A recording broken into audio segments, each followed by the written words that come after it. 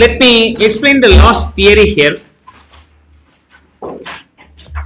One more variant in ratio analysis, which is widely used in DuPont company.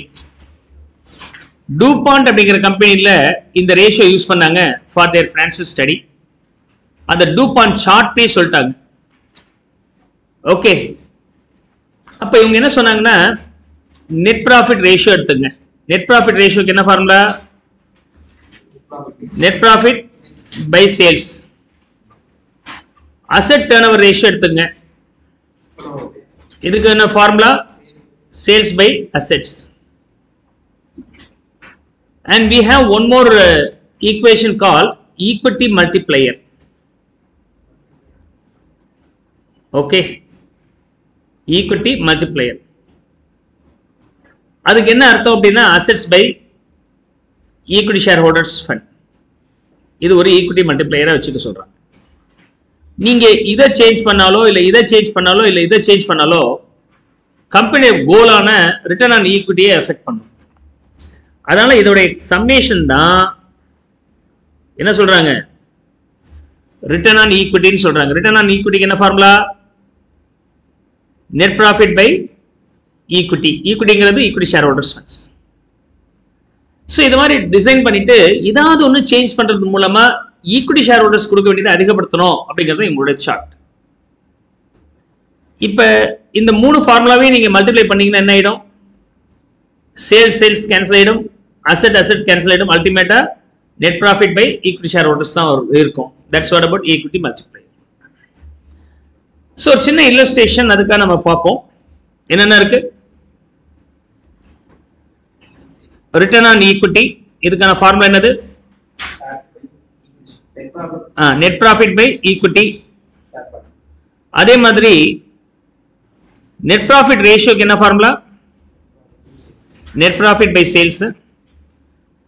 Asset turnover ரேஷியோக்கு okay sales by assets. Equity மல்டிப்ளையருக்கு formula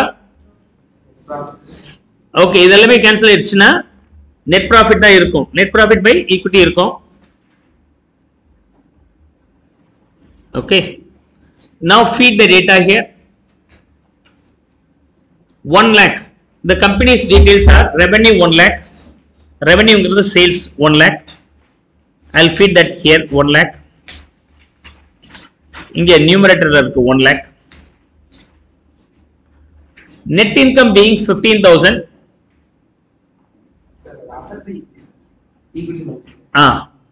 Asset by asset cancel ஆகணும் இல்லையா? Okay, அது மாதிரி மைண்ட்ல வச்சுங்க. Sorry, asset cancel ஆகணும். So net profit being 15,000 divided by equity, assets being 80,000 rupees. எங்க feet பண்ணமோ அங்க பண்ணுங்க. Here it is 80,000 rupees and here also we have 80,000 rupees. Equity being 50.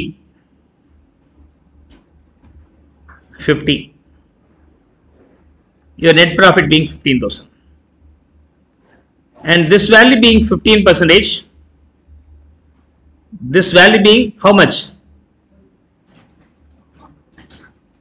1.25. This will be 1.6 and this value should be 30%. இப்போ 15 into 1.25 into 1.6 போட்டீங்கன்னா எவ்வளவு வருது? அதான் இதோட லாஜிக். ஸோ அப்போ நீங்கள் நெட் ப்ராஃபிட் இன்க்ரீஸ் பண்ணலாம், இல்லை சேல்ஸ் இன்க்ரீஸ் பண்ணலாம், இல்லை அசெட்டை குறைக்கலாம். ஏதோ ஒரு ரீசன் மூலமாக இந்த 30% இம்பாக்ட் இருக்கு. என்னுடைய அல்டிமேட் கோல் இந்த ஈக்விட்டி ஷேர் ஹோல்டர்ஸ் கொடுக்கறது அதிகப்படுத்தணும். That we use using the DuPont chart logic. Is that clear? Come on, finish up copying this.